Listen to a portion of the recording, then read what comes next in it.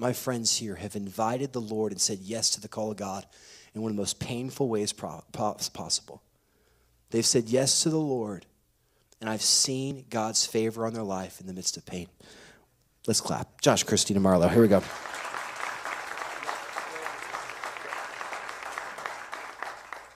Thank you. My name's, again, Josh. This is my wife, Christina, and we've been married now for almost 18 years. So it's a miracle, I know. Shortly after we got married, we had some friends that we respected a lot come over to our place and say, hey, we are going to adopt from Ethiopia. And we were like, well, that's interesting. Tell us more about that. And they explained, what the process was like for them and why they were doing it, choosing to go that route over having biological children, which was interesting. It planted some seeds in our heart at that point. And we didn't really talk about it too much right then, but over the next couple of months, it came up again, and we started to both realize that God wanted us to do this. God was calling us to adopt. And at the time, we knew that we had that call, but we also were operating in this realm of we still knew what was best for us and what that meant, what that would look like, setting parameters around it. So we knew that we were terrified that if we had a child placed in our home, that if they were taken from us and reunited with their parents, that would devastate us, that we wouldn't be able to handle that. So we knew, okay, we're not doing foster adopt. No way, not happening. And we are probably not doing private adoption either, because we'd heard some stories where that had gone south. So not doing that. So that left international. So, okay, all right, we're going to go international adoption. Because that's so easy. Because very easy, yes.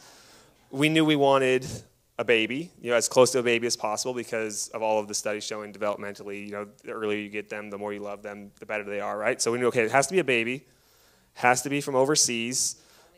Only one. We're not doing multiple at a time. We knew we wanted to adopt 3, we thought at the time. We were going to do 1 biological and adopt 3. That was the plan. Plan everything out, right? and so we start down this process. We we go biological first. So the day before our son Luke is born, we submit all of the paperwork that we need to so that we're officially in the process to adopt from Ethiopia. And at the time they say this is about an 18-month to 2-year process before you're going to be matched and be able to bring home a baby. So perfect, works great with our plans. This is exactly, everything's working exactly the way that it's supposed to. And we get through that first year of waiting, and the agency is constantly sending updates of everyone who's being matched with the kids. The kids are coming home. You're getting, oh, great, we're moving up the queue. It's almost, it's going to be our turn soon. And right about that year mark is when rumors start coming out that things are slowing down in Ethiopia because of corruption. There were babies being sold into slavery, people that were buying them and taking them internationally and putting them into bad places.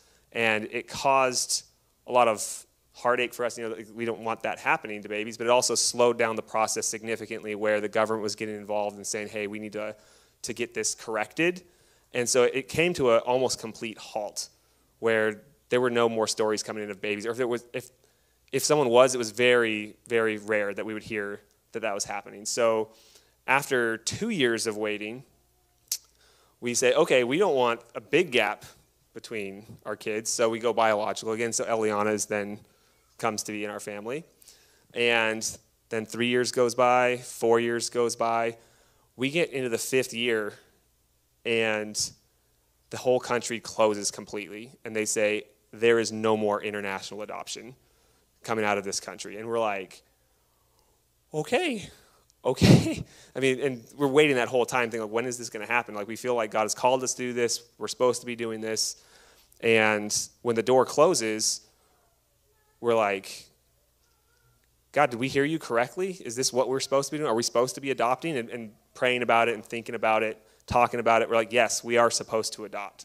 But international's closed. We look at all the other countries, and at that point, it's 7-year waits. It's 5-year waits. It's for a healthy child, you're not looking at any kind of short time frame. So international's now closed. We don't have the funds for private adoption in the U.S. at that point. And that leaves one door, the first one that we had closed, right? Foster to adopt. And so we say, okay, God, we are going to try this. So we put in our paperwork for that, go through the home study. This is August of after 5 years. We do that in August. In September, we start getting calls from the adoption agency that we're using with potential matches. In October, they say, hey, we have got a sibling set. We know you only wanted one, but we've got a sibling set. One's 2, the other's a baby, and we're thinking, okay, this could work, with the ages of our kids. But that's all they know. We don't know if they're boys, girls. We don't know anything about them. And so they say, okay, well, here's the house of the current foster placement they're in. You can go check them out. And so we go to meet them, and the first boy we meet, he's almost 3, full of energy, awesome, seems like a happy kid, but he knows 5 words at 3 years, almost 3 years old. He knows 5 words. The other boy, the baby, is 15 months, bigger than the almost 3-year-old. No baby, won't make eye contact, drooling, can't crawl. Like, he can't even crawl at this point. For those who know, at 15 months, you should be moving, right? And so we do a couple more visits with them. The social worker is like, hey, there might be some issues here, special needs with the youngest one. We don't know. But we say, you know what? When we're praying about it, talking about it, we say, God, if it's meant to be, if this is who we're supposed to have, it will work out. And we're going to trust that they are going to develop the way they're supposed to. If they don't, if that's who we're supposed to have, that's who we're supposed to have. At this point, we're changing our whole tune of being in control and saying this is who it's supposed to be. So I'll let Christina take over. Yeah, so anyway, we ended up with the opposite of what we said, but it was honestly the best thing that ever happened to us. The hardest season for sure that we had to walk through, but talking about the breaking is breaking off the things you thought things were going to look like when you walk into a call and accepting what it's actually going to look like. And there was a lot of chaos, and you'd often hear people say, well, like, you just follow God and just follow that peace, and where God is, there will be peace. Well, where God is in foster care, there's often, or adoption, there's often a lot of chaos and heartache and trauma. It's not all peace, but God's still there. So God's in you with it, in the chaos. And we saw God come through even when we felt like we were breaking, our marriage was breaking, our kids were breaking, I was breaking. We thought we're not going to make it through this. Like, the kids are probably going to be reunified. Ours was a reunification case, so we knew that they were going to be going back to their birth parents, but we still were like, can we come out of this okay at the end? We don't know. But we saw God come through in such an incredible way. Through our community, people would drop meals off, text us encouragement, come and say, we're going to watch your kids so you can just spend time together. So don't underestimate when God puts someone on your heart to reach out to them, that it could be the difference between them feeling hopeless and giving them hope. And also something else that was so important is being in community. Our biological daughter at one point had kind of shut down because the older boy was very chaotic and aggressive and all the things. So she had kind of gone from being very fun-loving and social to quiet and withdrawn, and I thought, like, she's not coming out of this. I can't pay attention to my other kids because we're focused on these kids who have all these needs and therapy appointments and all the things. And we were at a community group meeting, and one of the leaders came up to me after and said, you have a daughter, right? I said, yeah.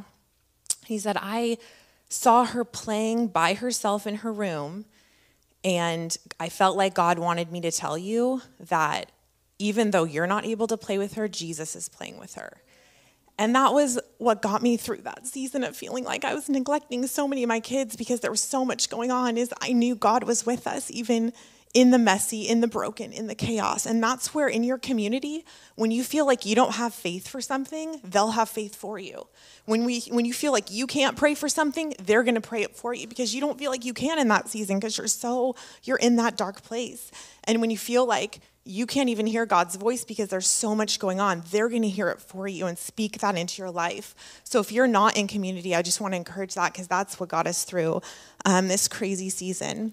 And I want to take this opportunity. If you're a foster or adoptive parent, can you just stand up really quick? I know there's some of you in here. Please stand up. We want to honor you guys. And I just want to pray. If you can extend your hands to them, please. Extend your hands to these families. Put your hands on them if you're nearby. God, we lift up these couples, these families who have said yes when other people didn't want to say yes to broken things.